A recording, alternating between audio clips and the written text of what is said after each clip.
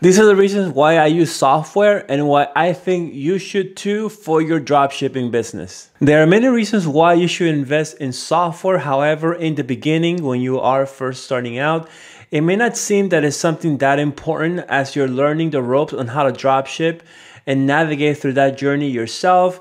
In the beginning, you're probably going to be listing about a handful of products that you can probably easily manage using Excel, Google Sheets, or any sort of manual process that you have set up to keep track of your inventory, of your prices, of your product URLs. It's something that is manageable in the beginning. However, as you start to get traction, as you start to want to scale up and add a lot more products, doing all of these functions in Excel sheets, in Google Sheets, can be complicated. It can be a little bit disorganized. And at some point, you can start losing track of critical data that otherwise wouldn't happen if you're actually using software. So here are my recommendations as an experienced dropshipper on things that I look out for when I'm trying to vet potential software companies that I will bring in for my dropshipping business.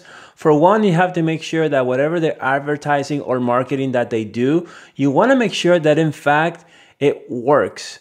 And it has to be efficient. Now, for us dropshipper, the fact that we need to be able to get access into other platforms, other suppliers' websites to make sure whether those products are in stock.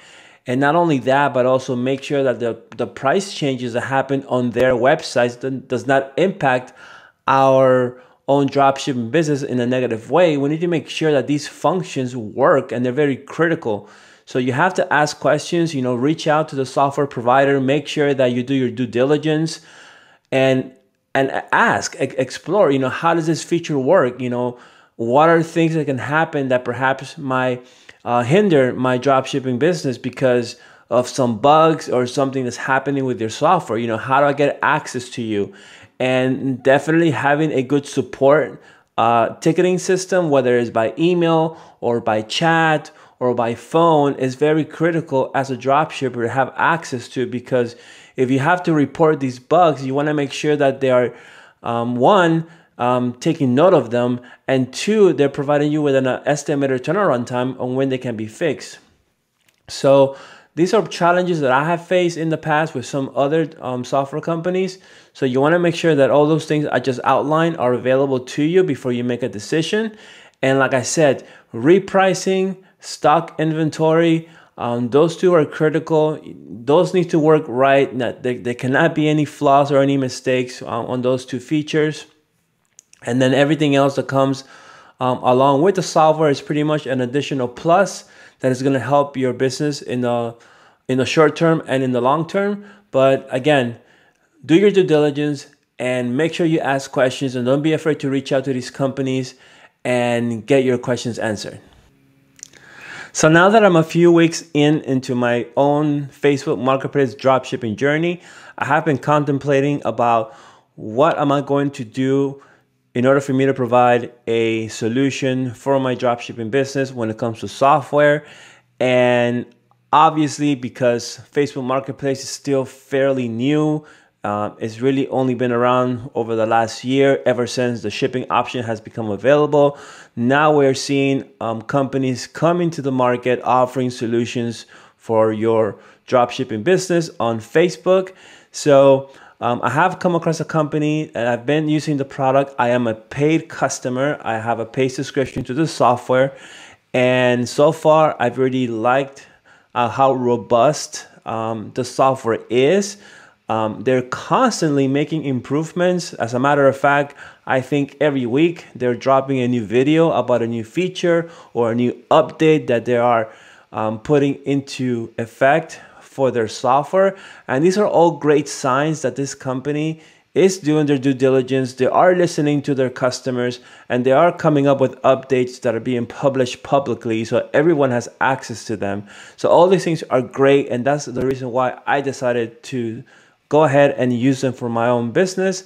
And in this video, I do want to talk about a little bit more about this particular company and the reasons why I chose them, and the reason why I think you should probably look into them and give them a consideration to bring them as a possible software solution into your toolbox for your own Facebook Marketplace dropshipping business. Okay, so by now you might be asking yourself, okay, Daniel, so what is a software? What are you using? So I'm gonna go ahead and I'll start sharing my screen and kind of just give you an overview. I'm not gonna go really deep into the software. I think I'm gonna create a future video with how I'm using the software, give you my own take on how it's helping me and how it might be able to help you in your dropshipping business. But for today, I just wanted to give you an overview, let you know what softwares I'm using for my own Facebook dropshipping business, why I like them, and why I think perhaps you should look into them, and some of the great features that they have available right now for all of us dropshippers. Okay, so let me go into my computer right now. So I am sharing my screen, and I'm sure a lot of you are very familiar with FBM Fox, and I happened to come across them on YouTube when I started my dropshipping journey. And to be honest, I am really surprised with how good the software is.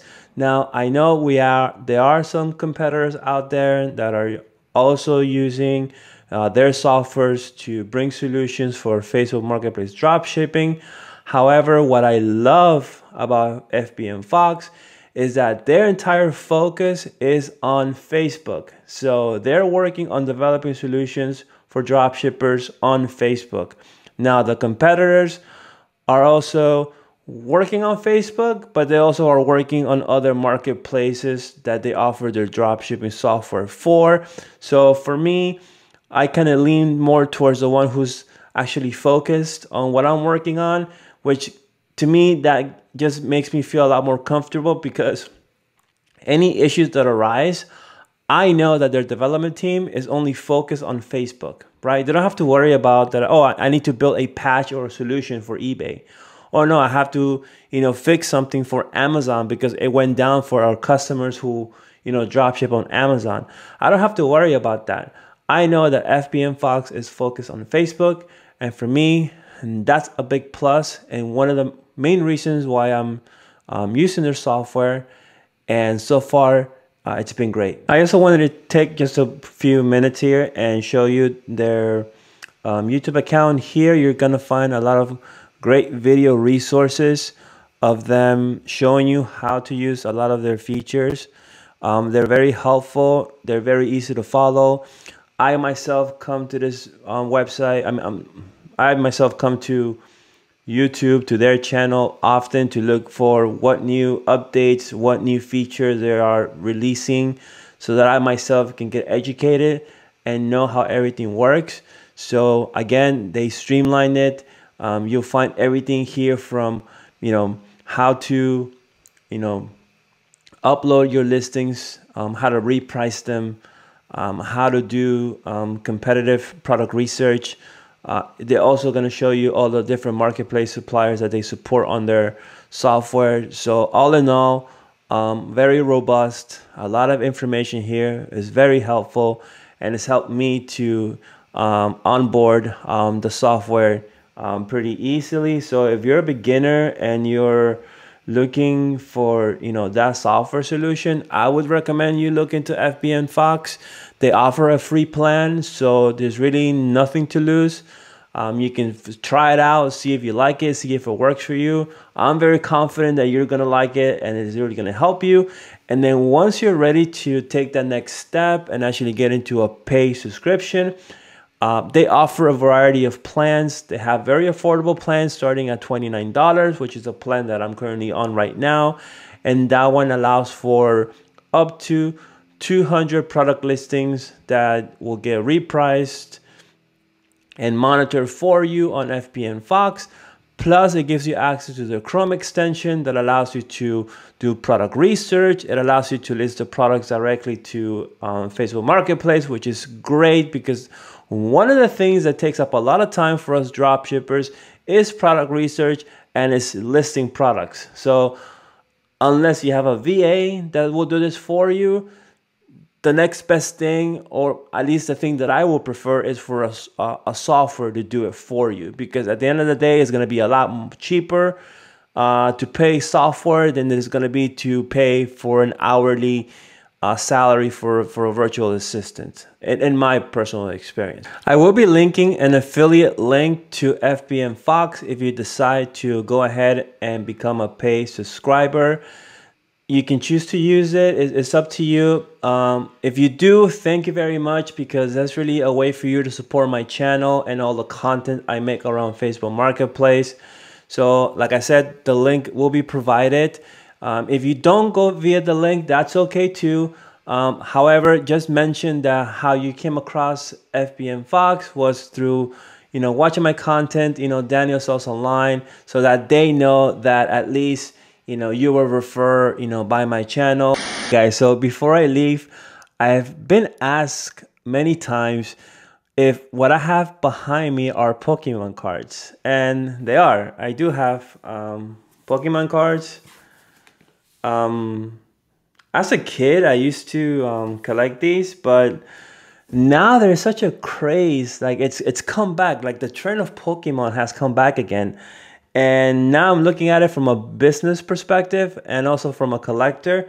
So these boxes that came out not too long ago, this is the 25th anniversary box, and I bought them with the intention of reselling them now that the holiday season is near us.